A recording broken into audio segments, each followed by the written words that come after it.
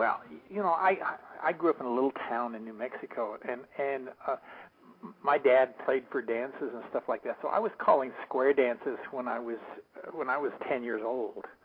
And then I was in my first play when I was in the 8th grade, and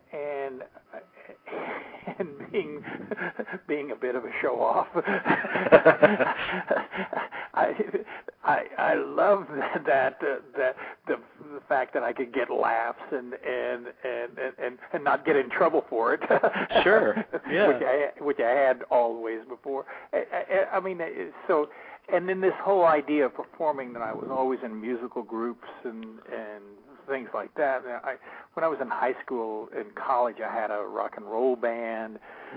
I was with a singing group when I was in high school, and we got noticed. But most people don't realize this, but in Portales, New Mexico, where I grew up, 19 miles north of that was Clovis, New Mexico, and in the late 50s and early 60s. Clovis, New Mexico was a hotbed of recording. Norman Petty Studios were there. That's where Buddy Holly cut Peggy Sue. Wow. There was a famous country artist named Charlie Phillips that cut Sugar Time there. The Fireballs and Sugar Shack, those were all cut there. And so Norman Petty saw a singing group I was with when I was in high school, and hired us to sing backup on. So I was making records when I was in high school. Now I put myself through high school and college with a rock and roll band, and I majored in theater in college. And then during the summers, I went and so when I graduated from college, my wife Mary had a National Science Foundation fellowship to Georgetown University in Washington, D.C., and so she got her Ph.D. in chemistry there, and I went to work for Arena Stage there. And so that's where I started that was my first big professional jobs, but at the same time I was playing at a club there called the Cellar Door, which is legendary, and Mr. Henry, so I was playing folk music in those places. And so early in my career, I got my first film, Deliverance, because I could play music. And my second big film was Bound for Glory with Hal Ashby, and I got that largely because I was a musician. Wow.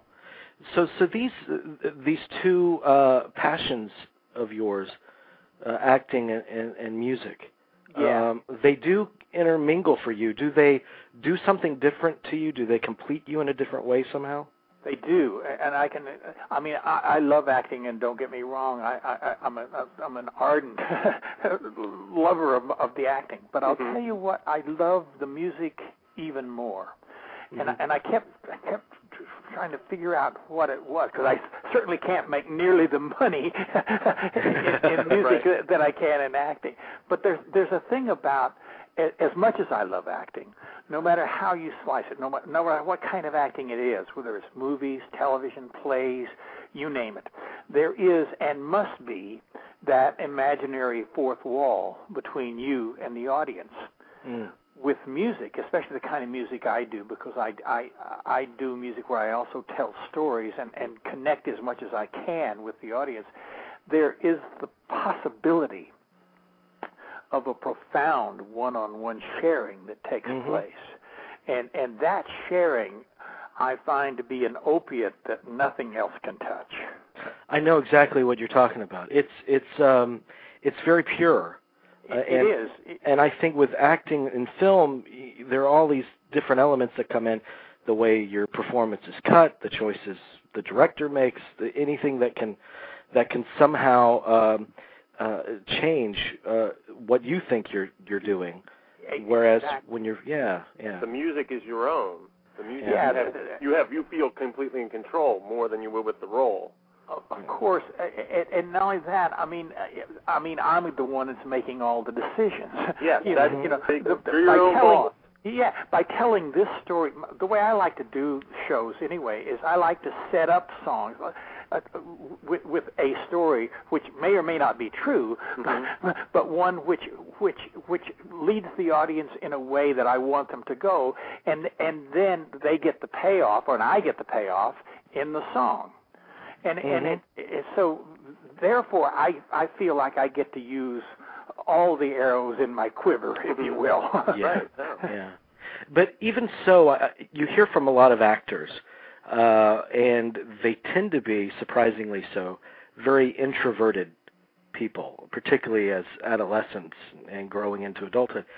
But you don't strike me as particularly introverted, the way you're describing yourself. Not at all. I shy. I would say that in just sort of ordinary social situations, I tend to be more shy. But I know that somehow doesn't make sense when actors say that they're shy. But I've seen a number of actors that we're okay once we're in that comfort zone that we know about, but just in ordinary social situations, I think of myself as being a shy person, not an introvert, but a shy person. Tell me about the Deliverance experience. Obviously, this is your first major movie, your first time on camera, if I understand correctly. Correct, and most people don't realize, this was Ned Beatty's first film too. Yeah. Oh, yeah. Wow. And people, Ned and I got cast completely separate from each other. They didn't know we knew each other, and Ned and I had been best friends for 6 years before that, and had done 25 or 30 plays together, and he's still one of my closest friends in the world. So it was really serendipitous that we got to play. The original concept of Deliverance was that John Boorman really wanted to do that film he really wanted to do it with all unknowns, mainly because he didn't want anyone to be safe. That sounds like him. Yeah, by that I meant, especially in those days, if you had Robert Redford or somebody like that in the movie, you knew he was safe. He was never going to get killed. Right. Sure. And so John wanted everyone to be at risk in the movie. And so actually, in terms of finding the characters, they came to New York. I was living in New York at the time, and they came to New York looking for good unknown actors, and God knows I was unknown. and I was actually the first actor they saw in New York, not because I was at the top of anyone's list, but because I was so unknown that they asked me to come in 30 minutes before they were going to start seeing people to see if I was worth seeing. So I went in and met with Len Stallmaster, who was casting the picture, and he liked me, and he gave me a copy of the script to go away to a coffee shop and come back. Luckily, I'd already read the novel, and long story short, John Boorman liked me. I went back and saw him 2 or 3 more times. Eventually, they flew me out here to California and tested me, and then a couple of 3 weeks later, they found Ned, and then they spent another 5 or 6 weeks looking for. It's probably the first time in the history of film that the 2 guys below the title were actually sort of. I wouldn't say we were cast because they wouldn't make the deal until they had everybody, but they found both me and Ned early on and said that we had the roles, although they had not made the deal. We were found before John Voight and Burt Reynolds were. Wow. Let me ask you about Boorman. I would think that would be a very fortunate blessing for you just starting out in your career to be under the direction of that man. How did he direct you? John was the most wonderful, especially for a new young actor like me. I'd never been in front of a camera before, and what he did was it almost seemed like we were free to improvise. Now, I'm not saying that John Boorman wasn't in absolute strict control of the film at all times, because he was. But we spent 2 weeks basically rehearsing all these scenes sort of in free form. I mean, what we explored were the relationships of the characters and sort of what was going on.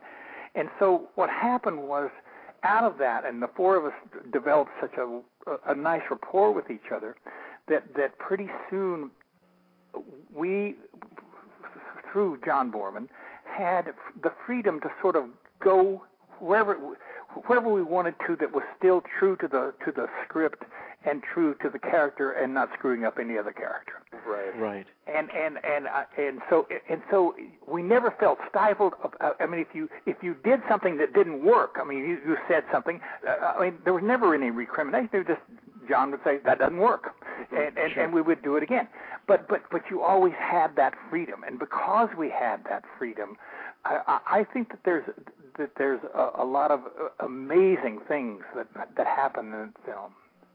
Yeah, that's an extraordinary film. It is. A real curiosity of mine. Obviously, you knew the disturbing nature of the material when you read it. Of course. But then again, it's a bunch of guys around the same age group on a kind of like camping type set. You're spending all the time together. I would think that there would be a real camaraderie and nice atmosphere around that set as well. But when you watch the finished product, did it surprise you how effective and how frightening that movie was? Yeah, I was. What was amazing about that? It was iconic in lots of ways, because it was the first time men had ever been put in the position that women had been put in through the years. You know, that position, the rape or whatever. You know, all of a sudden, men were having to face that. And it was a very disturbing film. If you go back and look at that film today, and it holds up fairly well today. Yes, it does. By today's standards, it has very little overt violence, but it is a terribly harrowing film. Yes. And I think part of that has to do with the genius of John Boorman, and serendipitously another aspect of that. I don't know if you know this or not, but Deliverance is one of the few films, I think, in history that's shot in sequence. Huh. I did not know that. Okay. That makes sense. Yeah. And if you think about it, because most films are dictated by the bottom line. I mean, if you're at this location 4 times, then you're going to shoot all 4 times when you're at that location, and that's just how. And most films are that way. Well, Deliverance starts at point A and goes to point B. You're never in the same place twice, so there's never any reason. And also, the easy rapids are at the beginning of the film. The rapids get harder and harder as you go along. There's every reason in the world to shoot this in sequence. And the other aspect of it that then pays off incredibly is that if you skin your knee, or if you bump your head, or scratch your face, you don't have to cover that up if you're because you're not doing a scene previous the next day. You can limp if your leg hurts. For instance, I don't know if you remember, but at the end of the film, where there's a canoe that's broken in half, they didn't have to break that in half. We did that. Wow. It was there for them to take. That's amazing, and it would produce an emotional continuity too that I think would be very important. It important. Indeed. I'll tell you another way that it sort of paid off in a way that you would never think of. Next time you watch Deliverance, the climb when John Voight, John Voight is climbing up the mountain, there is one remarkable shot where his hand is in close-up, and his hand reaches up and grabs a rock, and he sort of pulls himself up. And in that shot, his watch is there, and the face of his watch is clouded over with steam. Now, you would never ever think to do that. That was the manifestation of his having been in the water all this time, and his watch that he was wearing was that way. Exactly. Yeah. And it pays off in a way. I mean, it's a subliminal way. You don't really register it consciously, but unconsciously, it just lends such, what's the term, verisimilitude. Sure. to what's going on. There's such an immediacy to that film. I mean, it's very, very authentic. Let me ask you about the different kinds of roles that you've done. you've said in the past that you're just concerned with playing different characters. You want to play as many different types of people as possible. Is there something that's missing from all of these roles for you? Is there one kind of role or type of role that you've missed out on, do you think?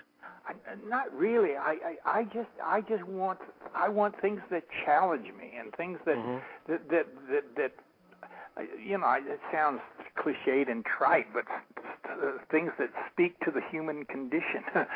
There's nothing trite about that. But what I've found through the years is that day in and day out, the ones that are almost the most fun to play are nearly always the villains. You have played some of the greatest villains. I'll give you that. Well, and because I liken it to painting. If you're the good guy, you get three colors: red, white, and blue. Mm-hmm. If you're the bad guy, you get the whole palette. True. That's terrific. Yeah, and you have had a great career, if not playing villains, of playing people of authority as well. Yes. Mm-hmm. Yes. Well, that's what's so funny nowadays as a musician when I go around, and people are so used to seeing me either as the president or the dictator of Mars, or Dick Jones, or Dick Jones. Or the guy on Stargate, the evil senator, or I've played, and I love playing those. But then to think of me with a guitar in my hand and singing folk songs, and it sometimes sort of makes their heads go funny. But that's yeah. Have you noticed since you've started acting, you've been in the business for a long time? Obviously, the business has gone through enormous changes since the 70s. Has that affected you as an actor at all, or is it all the same process no matter what?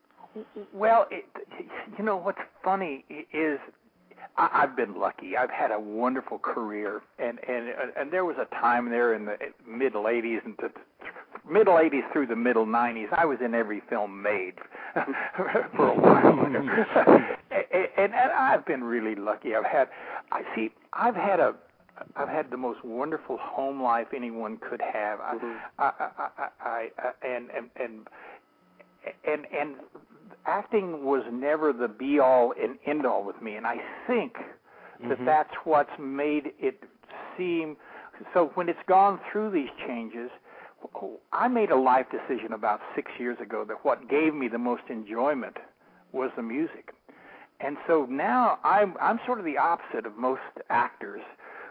Most actors, because it's hard to get jobs these days. I have to say it hasn't been that difficult for me to get jobs because I'm not looking.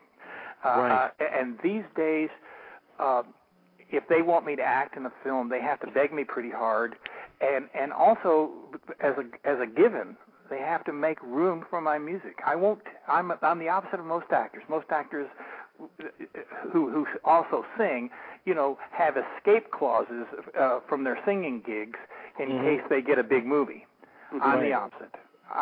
I will not take a movie or a television show that interferes with a music gig. Well, follow your passion. Follow your bliss. As pretentious as that sounds. Exactly. And I've turned down a couple of films, and frankly, in Hollywood, sometimes they say, What are you talking about? And finally, they said to me, well, how much are they paying you on that folk music gig? And I said, I've probably got more money in my pocket than they're paying me. But that's not the point. The point is, I've been lucky. I've made enough money. I'm not rich, but I probably have enough money, if I'm prudent, that I can live out the rest of my life. And I choose to do what I choose to do now. Yeah, do what you love, and it's great music, and you have many CDs available. And actually, if you go to RonnyCox.com, you can read more about your career both in film and in music. So tell me the genre of music that you enjoy. Would you say that it's folk based or? Well, for want of a better title, I would call it folk, but acoustic oriented. It's so hard. First of all, my tastes are so eclectic. I mean, I grew up playing Texas swing, jazzy, bluesy kind of stuff. I like standards. just as an overall view, acoustic oriented is about the best way I can say. I once heard a definition of folk music. Someone said if I like it, it's folk. Yeah. I like that definition. That's a good and that sort of works for me. Yeah. I mean, I like Western. I grew up in New Mexico, so there's a lot of the. I'm not really a country music fan, but I like the old Western, especially Western swing, Sure, and stuff like that. But I there's hardly any kind of music I don't like.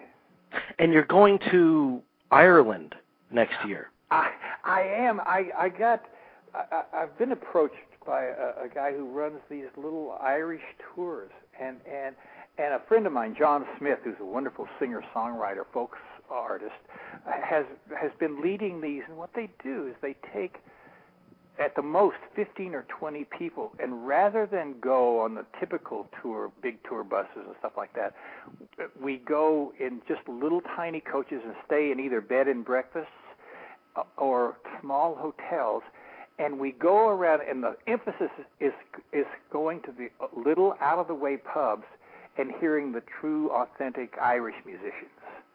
Wow. And we do that for like 10 days. And well, that sounds like a lot of fun. I think it will be. I'll take 15 or 20 people with me, and I'm not going to sing every day. I'll sing maybe a song, because if I sang every day, people would be sick of me. But I'll be there, and we'll do a song or two with the Irish musicians.